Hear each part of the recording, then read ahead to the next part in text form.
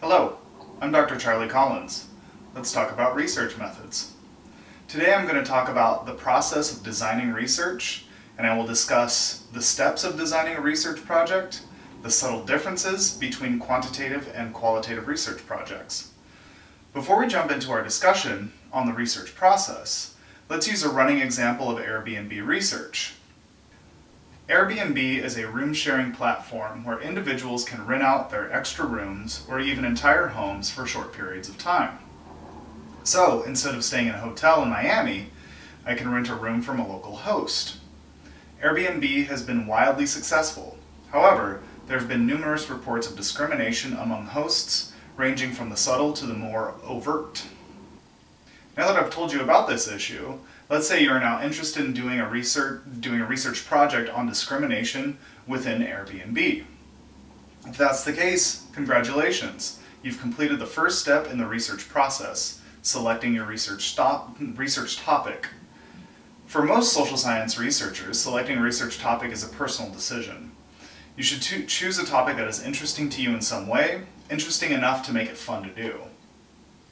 Research projects can go on for months and even years.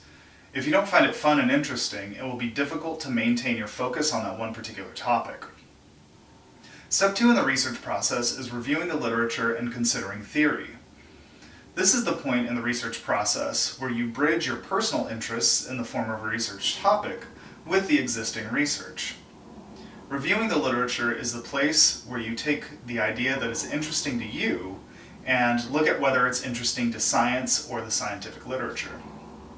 This step informs your research in a more subtle way and may shift your research topic just slightly. For your Airbnb project, you may start by looking at the literature on the sharing economy, but you may quickly find that because the sharing economy is so new, there might not be much there. So instead you focus on the issue, discrimination. Fortunately for you, there's tons and tons of research on discrimination. Using that lens, you can look at different theories, such as implicit bias theory, to inform where you go next, to building your research question. Which brings us to our third step. Research questions are perhaps the most important step in this process, because they're the place where your idea and your methods come together. Research questions should be interesting, focused, and manageable. What I mean by interesting is valuable to the scientific area. If you're leaning on implicit bias theories, for example, how does your research add to that theory or fill in any gaps that it may have? By focused, I mean specific. Research questions are the place where we take a large idea of discrimination on Airbnb and turn them into something specific and testable. Research questions should also come in the form of a specific question. You may ask the question, are there regional differences in discrimination against black men on Airbnb, for example? And by manageable, I'm referring to being practical in terms of time and resources. Some research projects can be extremely expensive and time-consuming. Others can be fairly inexpensive and only take a couple of months. These are things to keep in mind when building your research question. As I mentioned, your research question informs your methods, or whether you will use quantitative or qualitative methods. Quantitative research is typically deductive, or builds off of theory, and uses numbers as data. Qualitative is typically inductive, and uses text or descriptions as data. The trick I used to remember the difference when I was first learning is that quant is short for quantitative, but also for quantity, which is numerical.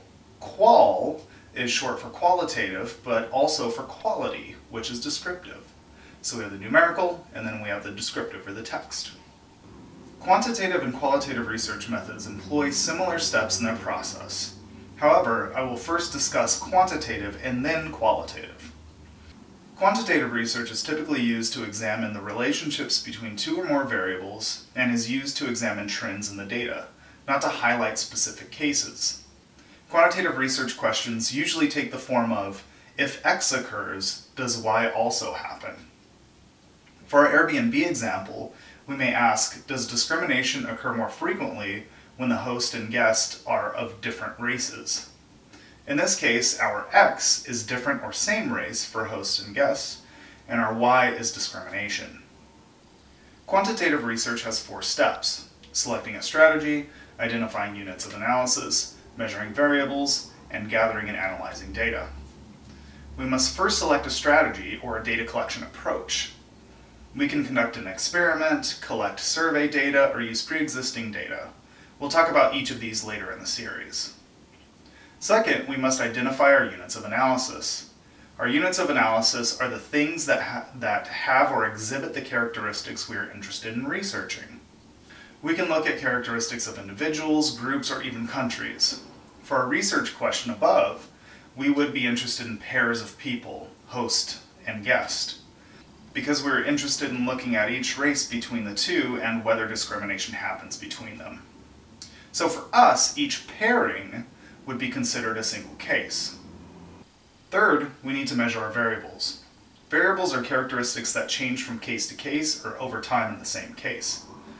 Variables are also concepts that we can measure in some form or way. For our research question, we have 2 variables: race congruence and discrimination. Race congruence may be an easier concept to measure. We might just have a data set that says whether the races between the host and the guest were the same or not. So a yes or no type of question. Something like discrimination may be more difficult to measure. So we may use something like whether the host rejects a guest or not as a proxy measure for discrimination. If you want to know more about the subtleties of measurement, take my stats class or watch my stats videos. Finally, we need to collect and analyze our data. Once we have our data, there are specific ways to analyze it, which is beyond this discussion here. Again, take my stats class. One thing I want to talk about, though, is causation versus correlation. Causation is extraordinarily difficult to find in social science research. Typically, only very well-designed experimental or longitudinal research can specify causation. Usually we're looking at the relationships or correlation between variables.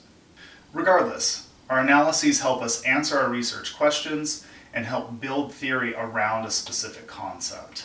Qualitative questions are not designed to examine relationships between variables like quant questions are. Qualitative questions are designed to understand the meaning behind human actions and interactions. The goal is to identify the process behind a certain phenomenon. In contrast to our quantitative question about discrimination on Airbnb, a qualitative question might ask something like, why would an Airbnb host discriminate against a potential guest? While our quantitative question looks at the relationship between race and discrimination, our qualitative question seeks to understand host experiences and perceptions about their potential guests. This question may come up with many more subtle reasons why hosts may not allow certain guests to stay with them. Perhaps a host had a bad experience with a guest from Norway and now does not want to host any Norwegians. Qualitative questions require 5 steps: selecting a research strategy, selecting a setting, gaining access, deciding the data source, and gathering and analyzing the data. Selecting a strategy means that we need to identify if we are to conduct field research, conduct interviews, read archival records, or something else or something mixed. For our Airbnb question, we would likely conduct interviews with hosts about their experiences hosting different types of people. Second, we need to select a setting in which to carry out our work. This may be a certain field setting, social group, and/or archival records. Again, for our Airbnb question, we would likely seek out Airbnb hosts as this fits with our research questions. We could potentially use archival records in the form of guest comments, but we may have to change our research question a bit. Third, we need to gain access to our sources. This is often the most difficult component of qualitative research, especially for interview or observational methods, because we have to spend significant time with those people we are studying. We are often asking a lot from them. As such, it is important to build relationships with those individuals or groups that we are studying. Fourth, we need to identify whom and what to study. This is somewhat analogous to our unit of analysis in quantitative research. Here we are identifying the thing or people we are studying. Again, in our case, it would be Airbnb hosts. Finally, like quantitative research, we need to gather and analyze our data. However, this looks a lot different from quantitative methods. Qualitative methods are usually seeking rich description and looking to build theory, as opposed to measuring the relationships or examining the relationships between things. That is all I have for this discussion on the research process. By now you should be familiar with the steps of designing a research project, the subtle differences between quantitative and qualitative research projects. Thank you for watching. I'm Dr. Charlie Collins, and see you next time.